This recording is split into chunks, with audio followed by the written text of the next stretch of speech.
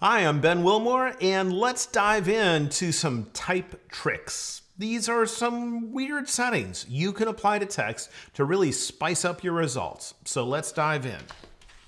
All right, I'm going to start off by just grabbing my text tool. The keyboard shortcut is the letter T.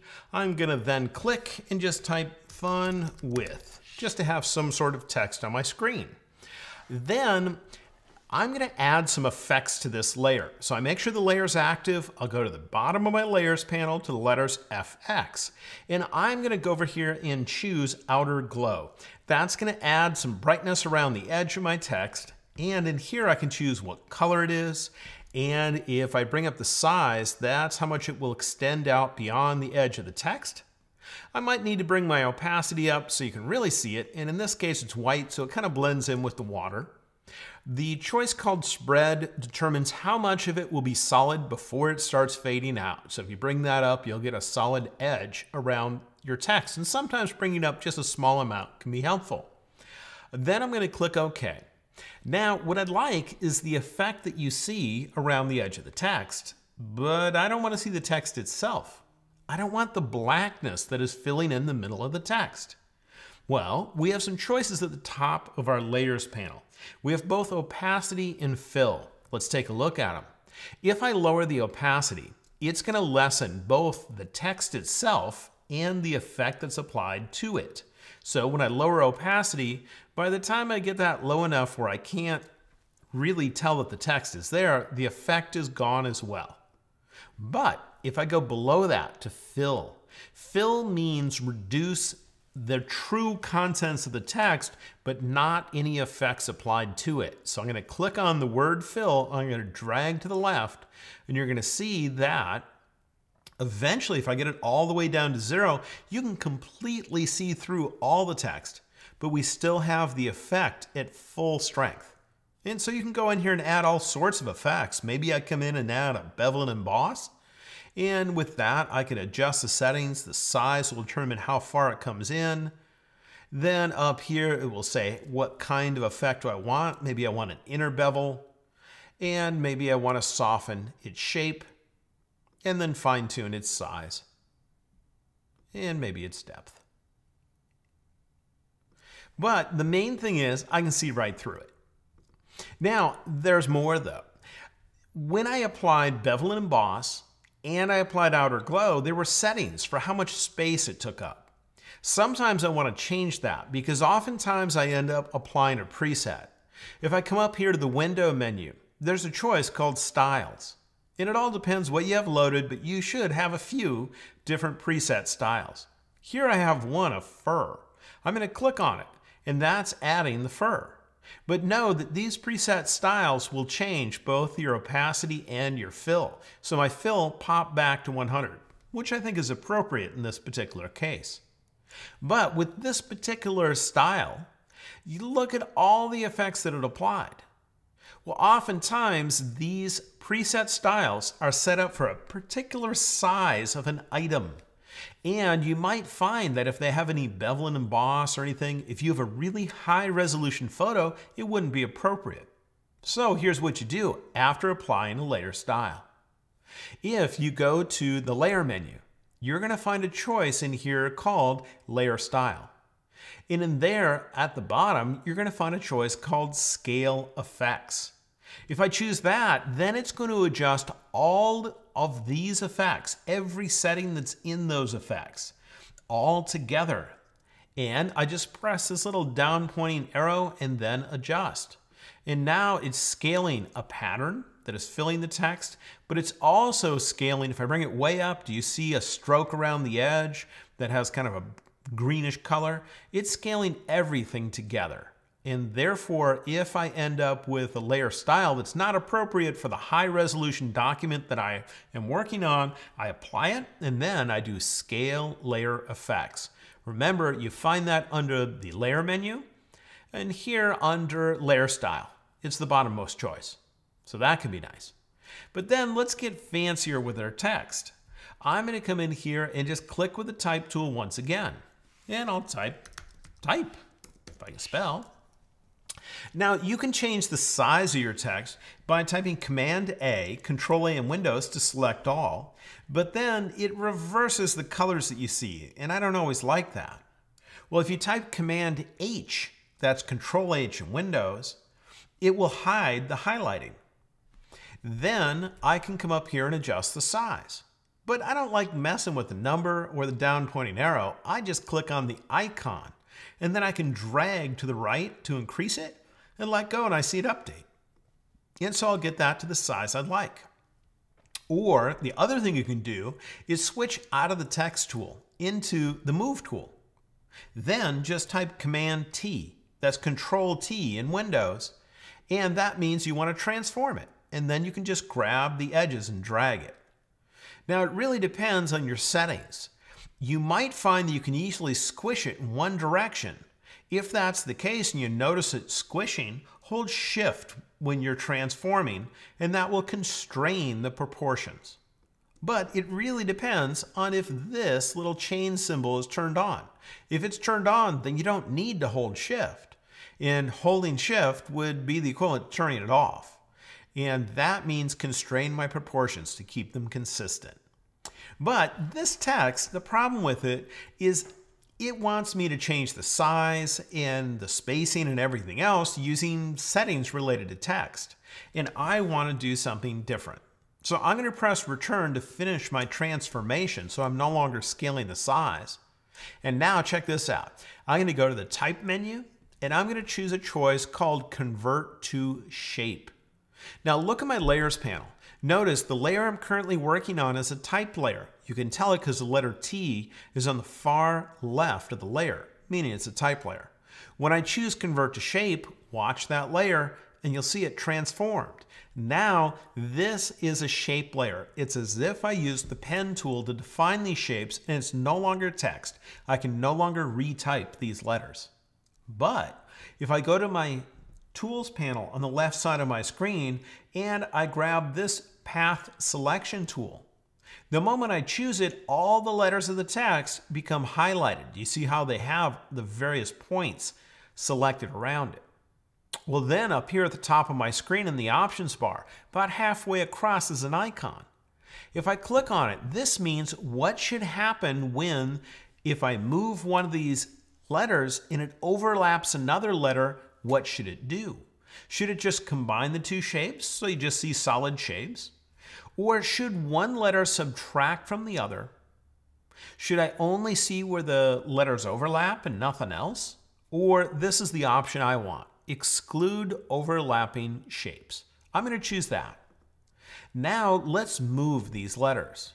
Right now all the letters are selected, so if I click and drag, it'll move them all, and that's not what I want. So with that arrow tool active, I'm going to click away from the text and then click back on one of the letters. Therefore, I can move just that letter, and I'm going to now move it so it overlaps another one of the letters that are here. When it overlaps, it's going to now produce a hole. Then I can click on the next letter and move it over, and wherever these overlap, when I let go, it's going to again produce a hole. Now, when you click on a letter, notice that my little handles here are solid. They're filled in. You might find instead that they're hollow like this. And that's because there's more than one version of this arrow tool, and it's really easy to get it automatically switched between the two. If you have the hollow arrows like these, then hold on the Command key, that's Control in Windows, and click. That'll get all of those handles selected. Then you'll be able to move the whole letter. Because when it ends up looking like those hollow points, that means you'd want to move an individual point to actually reshape this text. But that's not what I'm looking for right now. So now that I have all these overlaps exactly the way I want them, I'm going to switch to the Move tool. And then, just like before, if I come in here, I can type Command T, and right now it's thinking I'm still working in that path, which is kind of unusual because I'm no longer in the tool that works with paths. So I'm just going to switch away from this layer and back to it. Therefore, it'll no longer think about the letter E, it'll think about all the text. I can then type Command T, Control T in Windows for transform, and now I can scale that up to the size I actually wanted it. But you can see how one letter overlaps another and produces a whole. But now, what if I want something to fill that text? For now, I'm just going to grab this bottom layer, which contains our photograph that's in here. And if you hold down the Option key, which is Alt in Windows, when you click on this layer, and then you drag it, let's say I drag it to the top of my Layers panel, the fact that you're holding down the Option key means you're going to move a duplicate. So therefore, you're going to have two copies of it. What I want is for this copy that's up on top to only show up where that text is, on the layer directly below. There's a couple different ways of doing that, but for now, we're just going to go to the Layer menu, and there's a choice called Create Clipping Mask. If you look at my Layers panel, look at that top layer and watch what happens just to the right of the eyeball icon that's there when I choose Create Clipping Mask. Do you see that little down pointing arrow? That means that this layer is only showing up where there's information on the layer below. You can't tell that that's happening because this layer is identical to the bottommost layer in my document, so they just match. But if I work on this layer, I can come in here and maybe do an adjustment. I'll choose Image, Adjustments, and maybe Hue and Saturation. Then I'm only adjusting that layer and not the layer that's filling the rest of the document, and maybe I bring my saturation down, and you can therefore tell that that's only showing up inside the text. Or maybe I darken it as well. But that could be any picture. It doesn't have to be a copy of the bottommost layer. It could be a picture of a dollar bill. It could be a picture of a person's face. Whatever it is, it would only show up where the text is, as long as I place the layer directly above the text. And when that layer is active, I went to the Layer menu and there was a choice called Create Clipping Mask. Since I already have one, it's now called Release Clipping Mask, which would undo what we have dialed in. So now you've seen that we can make our letters overlap each other and poke holes, and that we can have an image appear within that text. But now let's return to the layer that we worked on earlier, the one called Fun With. In there we have all these effects applied, and it makes my layers look a little bit busy. So on the right side of the layer, you see an up pointing arrow. I'm going to click on that, and that's going to hide all those effects. We still have the effects applied. You can tell because the letter FX is on the right side. I could click that arrow again to see all the effects, but for now I don't need to. Now let's look at one other setting that can be rather interesting. I'm going to add a layer mask to this layer to hide portions of it. I'll go down here to the bottom of my Layers panel, and this is the layer mask icon. I'll turn it on. Now, if I paint with black in this particular layer mask, it's going to hide this layer. And in case you're not familiar with what layer we're working with, I'll turn off its eyeball so you can see. It'd be that layer that we'd hide. So I'm going to come over here to my paintbrush, and with my paintbrush, I'll ensure that I'm painting with black. My foreground color is set to black. Then I'm going to come up here to my paintbrush settings, and I'm just going to choose a weird brush. You can scroll through all sorts of brushes in here. Some of them are weird looking, other ones are normal, but I'm going to choose one of the weirder ones. Then I'm going to paint. Let's see what happens. All I'm doing is adding black to the layer mask. I'm going to act as if it's a big scratch mark like a cat would make if it had its claws out. I'll do another one over here. Well, when I do that, notice that the layer style that's applied to this particular layer. Remember, if I expand it over here in my Layers panel, it's got bevel and emboss, it's got stroke, it's got all sorts of things applied to it. Well, when I end up painting on that layer mask, you'll see that that effect that's being used is adapting to the layer mask, where wherever the layer mask is hiding this layer, it's putting that little stroke around the edge and the bevel and emboss, the drop shadow, everything. Well, on occasion, you don't want it to. On occasion, you just simply want to hide it and not have the effects recalculate to think that you're working on a shape other than the original text. And if that's what you need, then here's what you need to do. With the layer active that has those layer effects attached, go down here to the bottom of your layers panel to the letters FX. And there's a choice at the top called blending options. If I choose it, that's where I'm going to find a choice, a whole bunch of choices, but we're just going to look at these checkboxes. And that's where I'm going to find the choice of layer, mask, hides, effects. Effects and styles are kind of used interchangeably. So all those things like bevel and emboss and drop shadow, they're collectively known as an effect. Individually, they're known as layer styles. But if I turn on this checkbox, watch what happens across here. That's where the effects will no longer be recalculated, and it will no longer think that whatever I did to that layer mask should define the shape of this object. Instead, the layer mask should also hide the effects that are there. They shouldn't define where they show up. And it all depends what you're doing, if that's going to be useful or not. So I hope you've learned a bunch of things in this lesson. Think about it. First, we learned that there's a choice called opacity and another one called fill at the top of your layers panel. They act differently. They're going to act exactly the same if you are not using layer styles. But if you apply a layer style like drop shadow, bevel and emboss, or anything like that, that's when they start acting differently. Opacity will cause both the contents of the layer and the effects applied to the layer to diminish. But fill only takes the true contents of that layer, like text, and diminishes it, but keeps the effects at full strength. So therefore, you can see right through the text and only have the edges defined by maybe a drop shadow or a little bevel and emboss. Then we took text and we converted it to a shape.